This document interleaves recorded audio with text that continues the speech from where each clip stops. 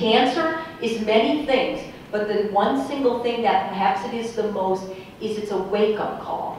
Okay, my life is going to change, like it or not, and how do you want it different? Write down areas that you want your life different. Before cancer, did you take your marriage for granted?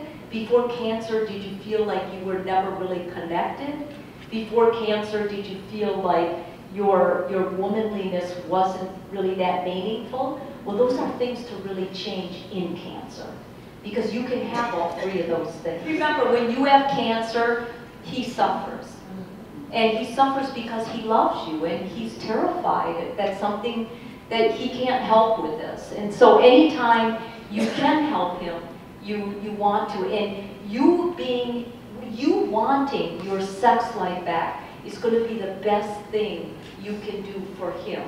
Because he's going to really feel like, oh my God, I please her. And when you take everything else away from a man, that's all he wants. 1 in 3 women will be diagnosed with cancer in their lifetime.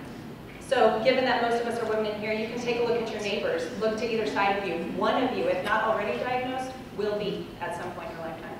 5 to 10% of all cancers we think have a true hereditary, a single gene component running through the family.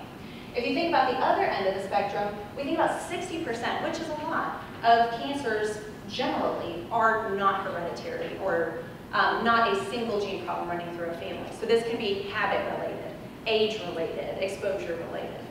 And then we think there's also a middle point, a combination of the habits and the heredity, if you will, that we think accounts for about 20 to 30% of all cancers. This can be personal histories of cancer or family histories of cancer as well. So we started this whole talk with habits versus heredity as kind of like two different agents. You know, your family history, your personal lifestyle habits. Well, what we've come to know throughout this talk is actually it's habits and heredity that matter. We need to think about both things.